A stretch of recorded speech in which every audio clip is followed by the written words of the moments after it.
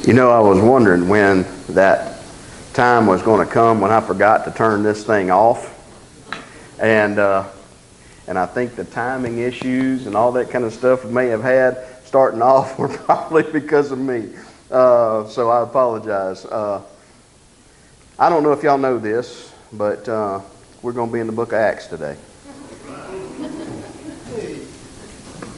The good thing is, well, I say the good thing. It's sort of bittersweet. We've just completed our study within a study in chapter 7 on our good friend Stephen. A lot of lessons learned in that story, in that scripture, in that testimony of a young man,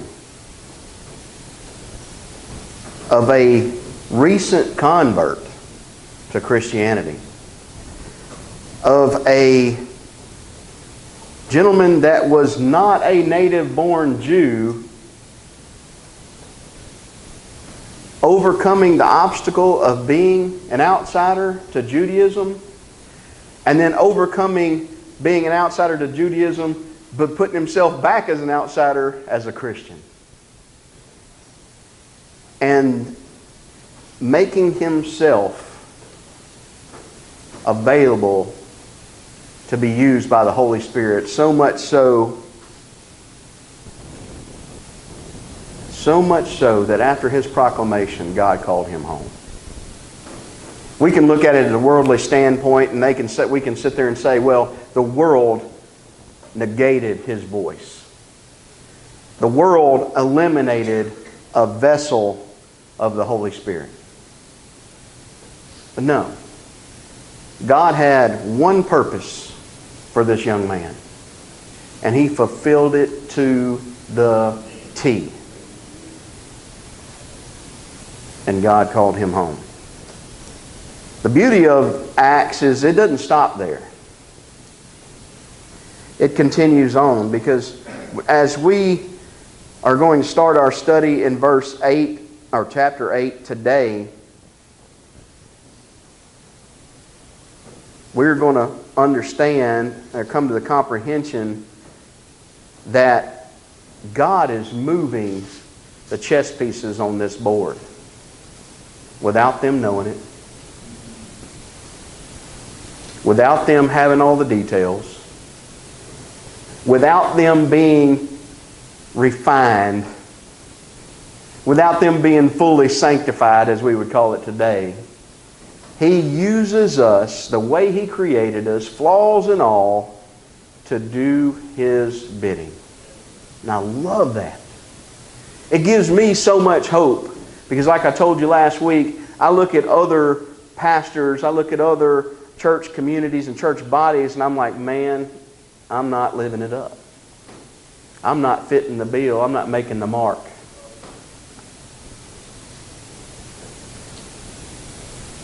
But that's not what God created me to be. So don't ever find yourself, because I fully believe that that is a tool of Satan within the body of God's people, to say, guess what? You are not this person, so therefore you're not worthy. You're not usable by God. You're not equipped. Because I'm going to tell you, when you say, Lord, I'm yours, send me, or here I am, send me, that gives the Holy Spirit all the room He needs to work in you. And when you're fully equipped by the Holy Spirit, there's nothing that can be added on. Nothing. You are fully equipped. So we're going to see some more of those, because Stephen wasn't an army of one. God had people already lined up to continue His work. And as we'll see here in just a bit, He had the worst of the worst lined up to do His bidding as well. And He didn't even realize it. Let's go to the Lord in prayer. Father God, Lord, we thank You so much for this day. We thank You for the opportunity to freely, with liberty, be in Your Word today. Lord, we thank you for those who have fought and so valiantly and have laid down their lives so that we could have this freedom.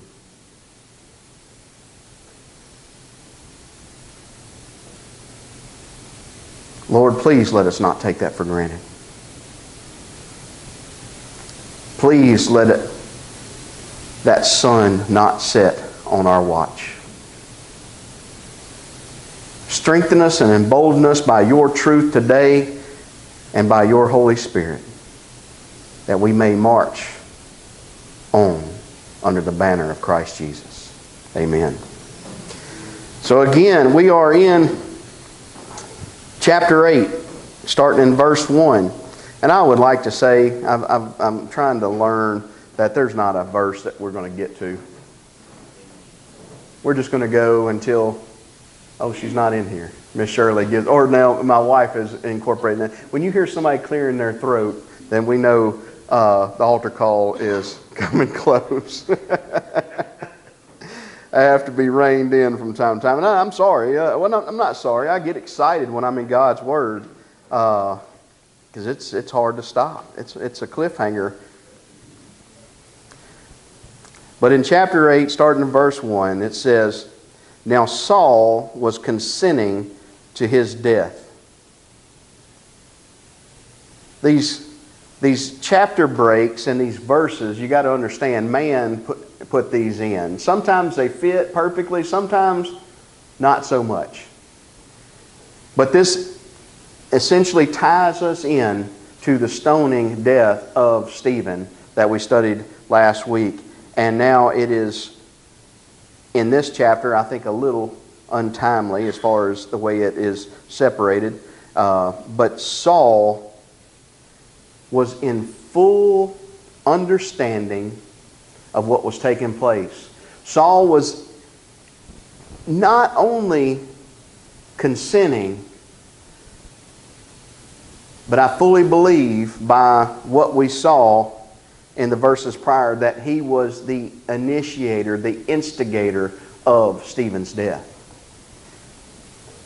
Otherwise, they would have not laid their belongings before him. One of the studies that John MacArthur, as I read some of his works, he basically said that they were stripping themselves down of their clothes so they could throw the stones harder. So they could free their actions and their movements up to grab a bigger stone. Man, that is hard to comprehend.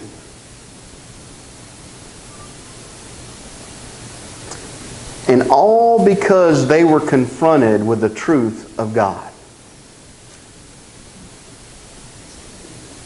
And what is so bizarre about that they didn't quail God.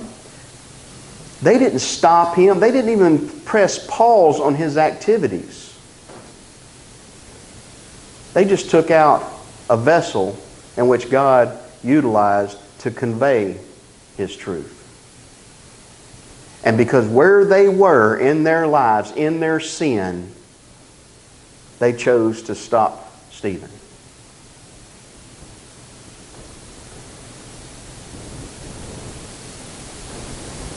But guys, it's just not the Sanhedrin here that does that. We, even under the title of Christian, do this all the time. What have we quailed? What have we tried to put a stop to because it made us uncomfortable? Because it wasn't the easy path. Just something to chew on there. And in conjunction with this first sentence, it says, "At that time a great persecution arose against the church which was at Jerusalem. And they were all scattered throughout the regions of Judea and Samaria, except the apostles." One of the things you'll hear me time and time again say is that we are doomed, and this is not me that came up with this. I think There's multiple entities that are credited with this quote. I think the most recent version of that would be during World War II with Mr. Winston Churchill.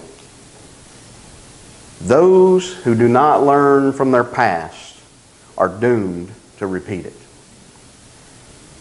And to prevent us from doing that as we move forward, let's look back. If you go to Acts, just a few pages over, Acts 1, verse 8. It says, "But you shall receive power when the Holy Spirit has come upon you, and you shall be witnesses to me in Jerusalem." We can check that off. We've seen that. "And in all Judea," we can check that off. We've seen that. "And Samaria," there's where we are today, guys. We're starting that section. "And to the end of the earth." Remember that chapter 1, verse 8 is our summary. It is our outline of what we are to glean from the book of Acts. We have seen them in the upper room be endowed with the Holy Spirit. We have seen the works of the Spirit whenever Peter and the disciples spoke, and he gave one of his first of his great sermons, and 3,000 came to know Christ Jesus. And then not long after that, we see 5,000 in the midst of one of these Holy Spirit-driven sermons. So we see within the initiation of the church, we see it exploding, growing, to the point I believe today in any given church, I don't care what size it is, we would be overwhelmed. But you never at any point in time hear them say, "Well, what are we going to do about this?" Never. Never does it say, "Hey, man, I think we're going to run out of water here. Man, we got to shut this down at 5:30. We can't baptize all these people." No. Because there's a difference when you live in your own strength and whenever you submit yourself unto the power of the Holy Spirit. He will, again, give you every aspect of everything you will ever dream of needing when you are in His service. And that's why you never see any belly aching about, "Man, I think I tore my rotator cuff lifting all these guys out of the water. Man, my back. Peter, you got a Dones?" No, you don't see that. They are just in that anticipation I was talking about as we started. They are like, "Well, come on. If we got 3,000, we got 5,000. And doing my math, where's the 7,000? Where's the day that's coming?" They are anticipating the work of the Holy Spirit in this early church. The only thing that you see them do is say, "Hey, let's develop some helpers." And what do we get out of that? We've got deacons. And we didn't get just any deacons. As we saw, Stephen was a deacon. But Stephen was endowed with the same sign gifts as the apostles. That's amazing. And as we continue this, we're going to see We're going to see Philip, another deacon, not the apostle Philip. This is the deacon Philip. And one of the things, well, we'll grab that in just a second. But man, this guy, if Stephen was an amazing testimony, wait till you see Philip. So we see now that this persecution, and I'm going to say this persecution in the name and banner of Saul, because he is the only initiator that is mentioned. Yes, he goes to the temple, and he gets letters to bring this persecution out past Jerusalem. But it's not those guys in the nice, tidy, clean robes and the like that are the ones making all the hubbub. It's Saul. One of the things I will say about him that I find so amazing, it didn't matter if Saul was working on the side of Satan or if Saul was working on the side of God. He was all in. He didn't cut corners. His tenacity was the same. And might I say, because God made him that way. One of the things that we will come to find out, because we know that Saul was one of the most educated men, especially when we look at the people that made up the New Testament, the characters that God used throughout the New Testament. Paul was probably the most educated man of them all.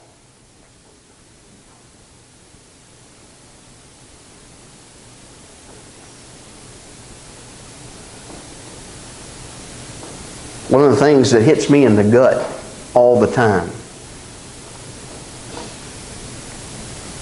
knowing God or knowing of God is not the same as being in a relationship with God.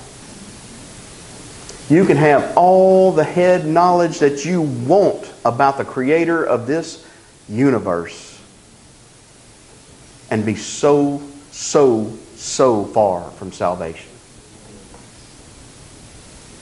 We're going to see that play out very soon in the passages that come. One of the words, the New King James Version says, we're all scattered throughout. And I'm going to tear this word, this Greek word up with my Keithville redneck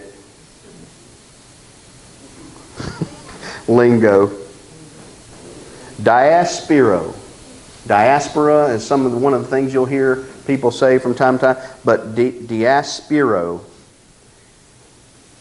And I want you to picture this in your mind, because we are in this part of God's Word, they are an agricultural community.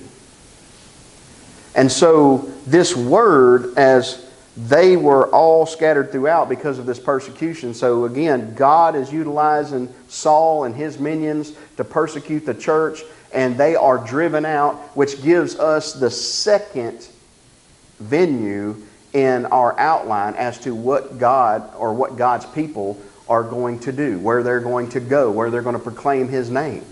So as we look at this word, this diaspero, it alludes to sowing of seed. Now, they didn't have the fancy one you ride behind. Well, I say fancy, that's not even fancy nowadays, but you come behind and it puts a seed down in the ground at every such and such interval and then covers it back up. The only thing they could do was bust the ground up as best they could and scatter seed by hand. And it went everywhere. With wheat being their main product, or their main crop, you really don't have to have rows, you know. But God is scattering His people to and fro so that His Word will take root and wherever His people are found. Isn't that beautiful?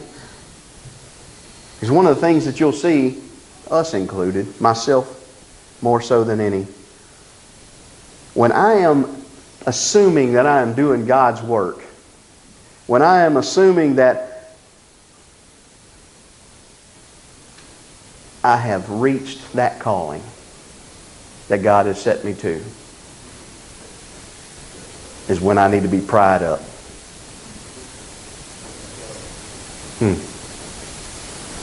Because the other thing that you'll hear me say from time to time, God's church is not this address on Keithville, Kingston Road.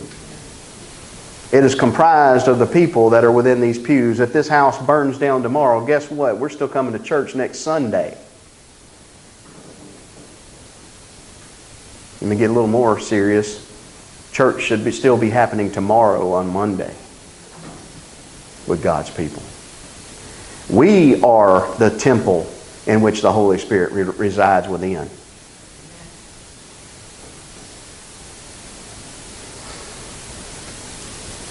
So given that information, they would have probably been just as fine just sitting there in Jerusalem, even though we've got a few people getting killed here and there. This is comfortable. This is our home. We know the language. We know the people. We know the customs. This is just comfortable. Let's stay here and keep doing this. That's not what God told them in 1:8. But if you notice at the end of that they were scattered throughout the regions of Judea and Samaria, except the apostles. And I like this. I love this, even though it doesn't go into great detail. Their calling was not the same as some of these new converts to Christianity. Their calling was to establish the church. Their calling was to found a set of believers to be cast out into these various regions. And they were devout to that. They were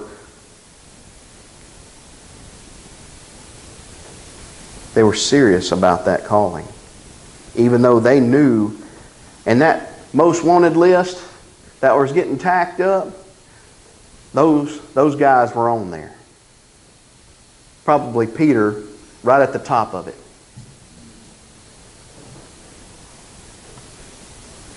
Verse 2 says, "And devout men carried Stephen to his burial and made great lamentation over him."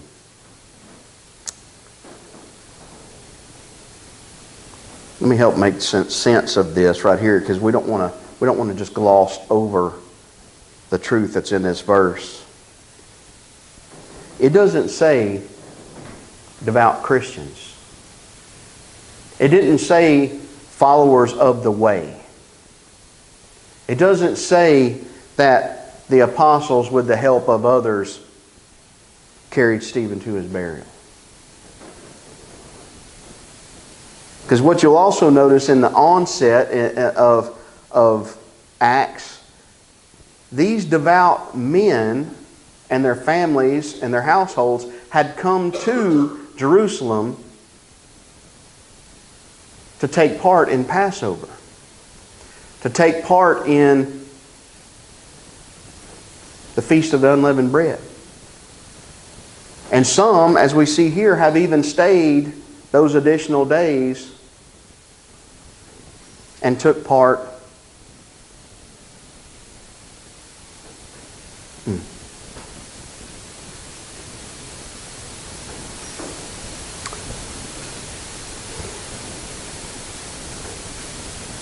Goodness, guys, they saw God work. They saw their Creator manifest Himself in so many various ways in these short seasons of these feasts that they're like, I'm not going anywhere.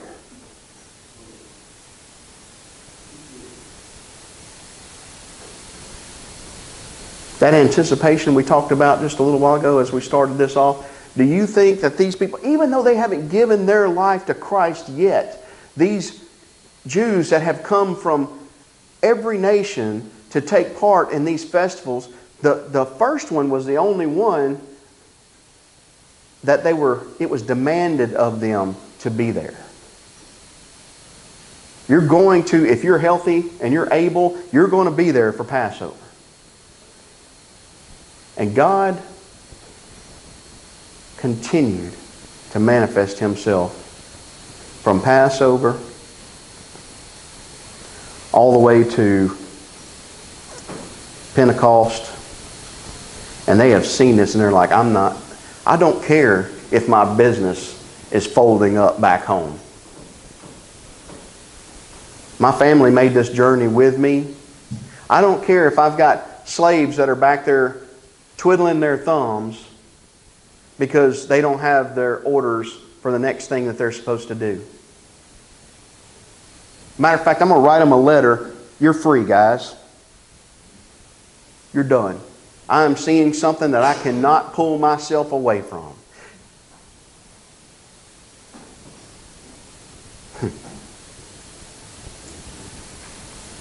When you get before the throne of God in worship, in prayer, or being in God's Word, why in the world would you put a time limit on that? As we've seen in these various outbreaks of revival throughout our nation, I want you to stop and consider one thing. What age group do you see participating in that? Young people. Because you know what? They have not loaded their shoulders with the burdens of this world yet. They have not fallen into the facade of what is expected that Satan has put out there with those that are lost and with God's church. That we have somehow flipped the script to say that because I've got to drive this car, because I've got to live in this house, because I've got to be within this community, I've got to wear these clothes. Satan is just like, I don't even have to fool with them anymore. They are so blinded to the reality of what God has for them because I have consumed their time and their passion and their energy with the nonsense of this world that will burn up, that I don't even have to fool with them anymore. Myself included, guys. Because I'm going to tell you one of the things that fueled that valley that I told you guys about earlier, that valley that I was in, was the worry and anxiety of work. The worry and anxiety of something that has no eternal value whatsoever. And you're like, well, Coy, you're on staff at Calvary. How can you say that has no eternal value? Because that old saying, the devil is in the details.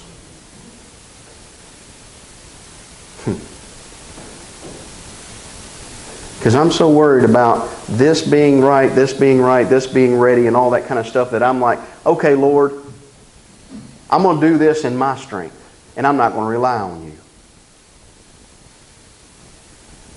Whoa.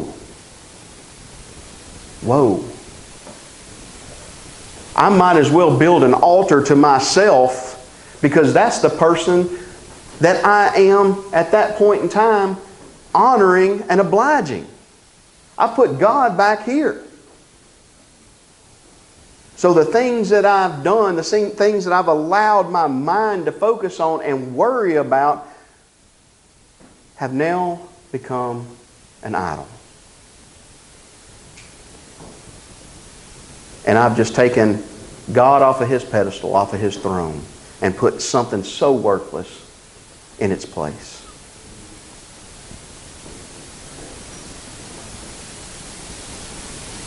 But these devout men that we're seeing here, they didn't.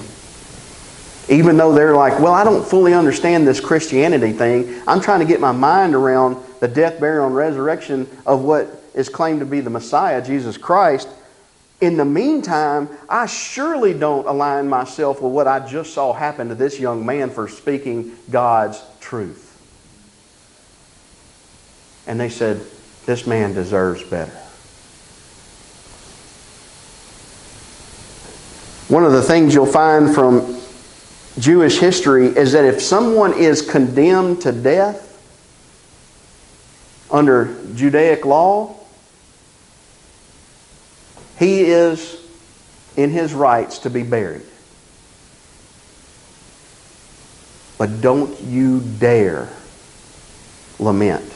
Don't you dare shed a tear in public for the mourning of that person. Because then the judgment goes on you. You are to pay a penalty. Look what it says for these devout men in the second part of that verse. And made great lamentation over him.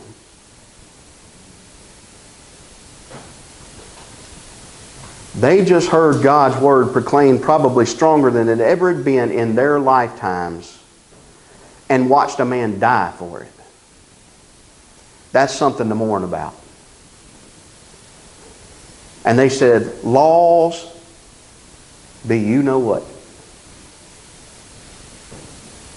This guy is worthy to be mourned over. Number 3, verse 3, as for Saul, he made havoc of the church, entering every house and dragging off men and women, committing them to prison. My goodness. That word havoc,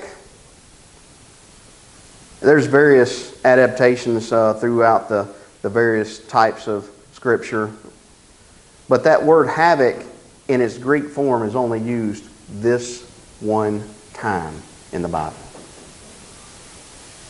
I tried the first one, the first word in Greek. I can't even begin to pronounce this one. However, we have to look to outside biblical sources to understand what this word even means in its context. And basically what it is alluded to is a wild boar utterly destroying a vineyard. I don't know about you guys, if you've ever seen what a wild hog will do in the soil and vegetation around this area, man, you would have thought a John Deere tractor with a tiller implement would have come through there. It turns it upside down. And that is what this word, havoc, of the church means. He left no stone unturned. He was tearing it apart piece by piece. And he didn't care. He didn't care what your race, nationality, gender, any of that was.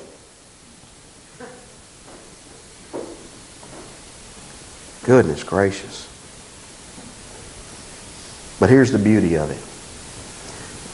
From just verse 3, you can understand why God's people are saying, well, this has been fun. It's time to roll.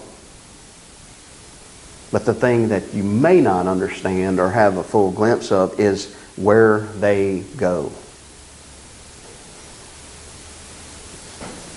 Samaria is the next on that list of where this early church is supposed to take God's word. And that's not a good bond right there.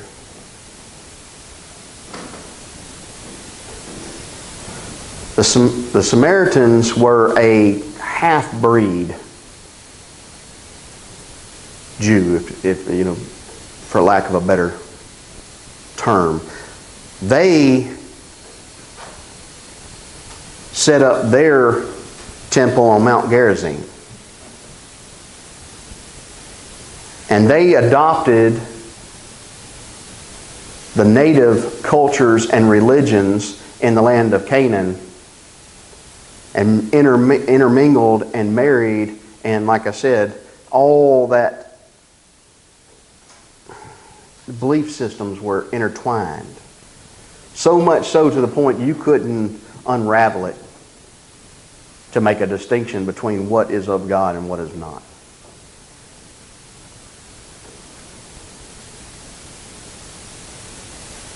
I think you may recall the event where Jesus goes to the Samaritan woman at the well. Those apostles weren't too happy about that trip, if you recall.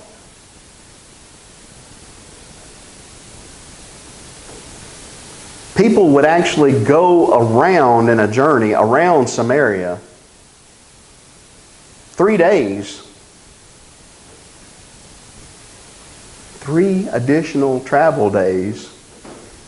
And we're not talking about the opportunity to stop in at Best Western or Holiday Inn or whatever. You know, this was your head on a rock, sand where it don't even need to be. 3 days of that, just so they wouldn't go through the land of Samaria. Yet, That's where God's Word is to go next. Verse 4, therefore those who were scattered went everywhere preaching the Word. Not with this. They didn't have this compiled. I've told you before, they had the Old Testament, and most people only had fragments of that scribbled onto shards of pottery, if they were literate enough to do that. If you were really big time, you may have a scroll of part of those works.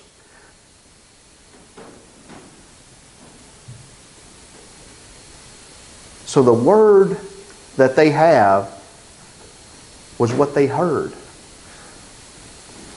And they held on to it so tightly that the Holy Spirit could I hate to say this word, could regurgitate it at a moment's notice. They, like an old bulldog, they chomped down and they weren't letting go. And I've actually had the opportunity to see this in Ethiopia when I had the privilege of being there, where people could literally recite word for word chapters, not verses, chapters out of God's Word. And I'm like, how is this even possible? But we see it taking place right here because they are preaching that. And that word preaching is where we first see, and I'm not going to do the Greek in that, but it's basically becoming an evangelist. They are evangelizing. So much so that in verse 5 here, then Philip went down to the city of Samaria and preached Christ to them. Philip is the very first person that we'll see later in the book of Acts, where he is called Philip the Evangelizer. No other person in God's Word has that denotation as part of their title except Philip. And we'll see why as we go on. And the multitudes with one accord heeded the things spoken by Philip, hearing and seeing the miracles which he did. For unclean spirits crying with a loud voice came out of many who were possessed, and many who were paralyzed and lame were healed, and there was a great joy in that city.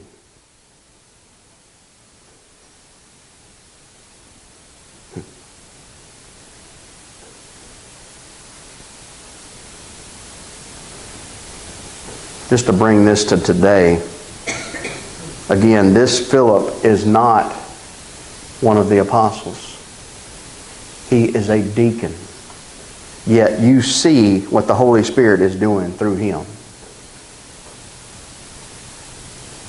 These unclean spirits, and the fact that Luke puts in here crying with a loud voice. Man, if you've got a stronghold built and somebody uproots you from that, you're not going to do it without kicking and screaming and throwing a fit. These demons possessing these people would have never thought that they would ever been run out of those that they had consumed. The ones that they had defiled and were in the process of destroying. Their only thought is, man, who is the next person that I'm going to bring myself within and interrupt their life and destroy their life once I put this one in the ground?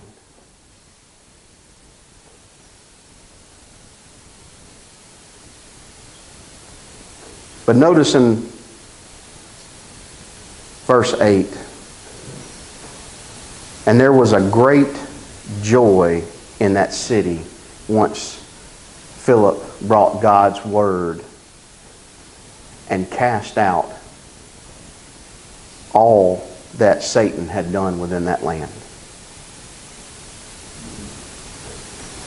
I want you to take that so far as to comprehend that what would Shreveport, what would Keithville, what would Shreveport, what would Bossier, what would Stonewall look like if God's people got off of their rear ends and in the power of the Holy Spirit went out and cleaned house? What would our government look like?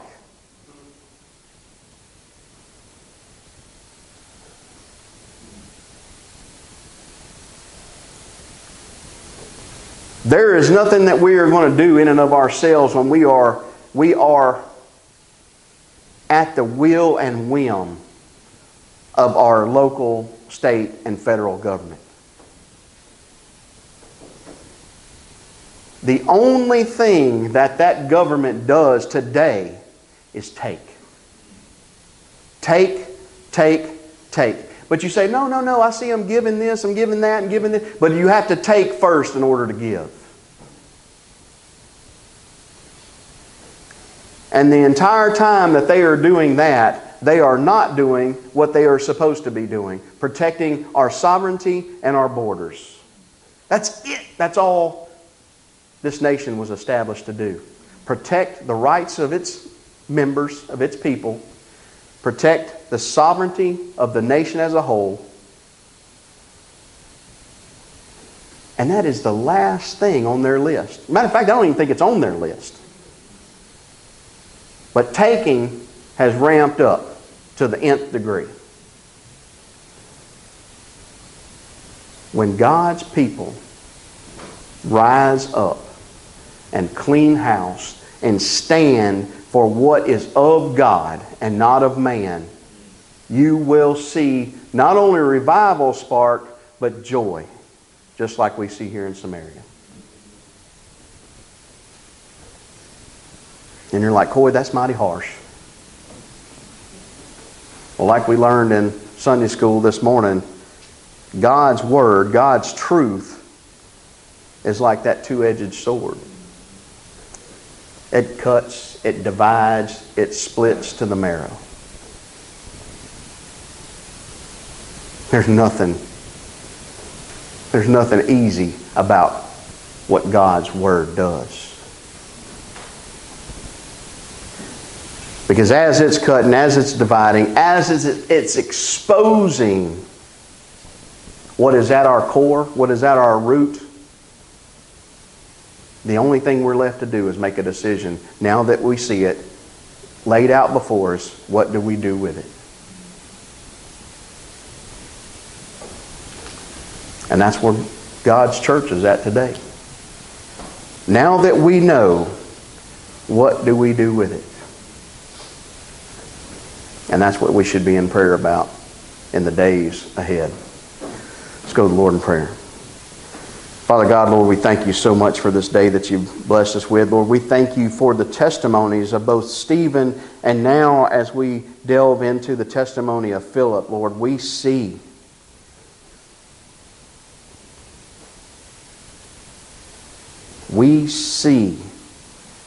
what it is that we are to do in your name.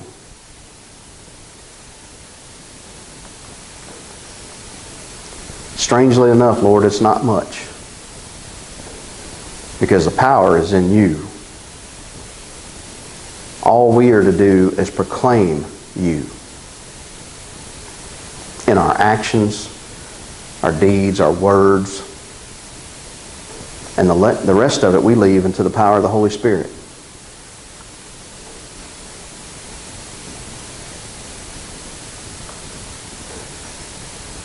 But Lord, I know I live my life as if my lips are super glued together.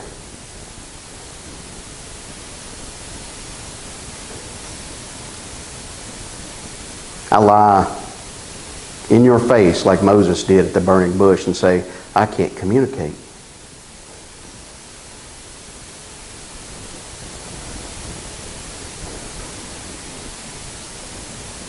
Yet, we desire change. Yet, we say we want to see you. Lord, there is work for us to do before that great trumpet sounds. Lord, I pray that your Spirit would fall upon us and give us the same boldness that we see at the onset of this book of Acts. That no matter what the outcome, we will proclaim you. We will stand for you. Those that may be here today, Lord, that may not know you as their Lord and Savior, I pray that your Holy Spirit would prick their hearts and draw them to you. And Lord, for us that sit here and have claimed you as our Lord and Savior, and we know that we are washed in the blood of the Lamb, Lord, I pray that you would light a fire within us.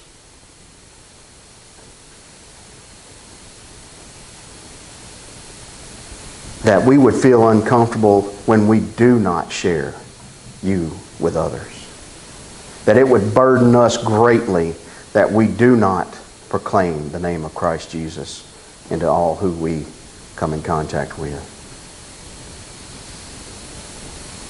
Lord, as we take this moment before your throne, if there be one here that needs to come down, that needs to know you as their Lord and Savior,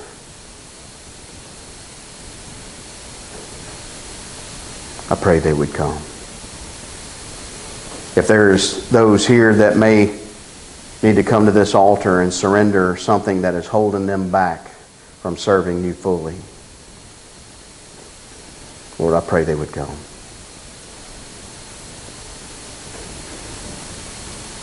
May all that is done bring glory unto the name of God. In the name of Christ Jesus I pray. Amen.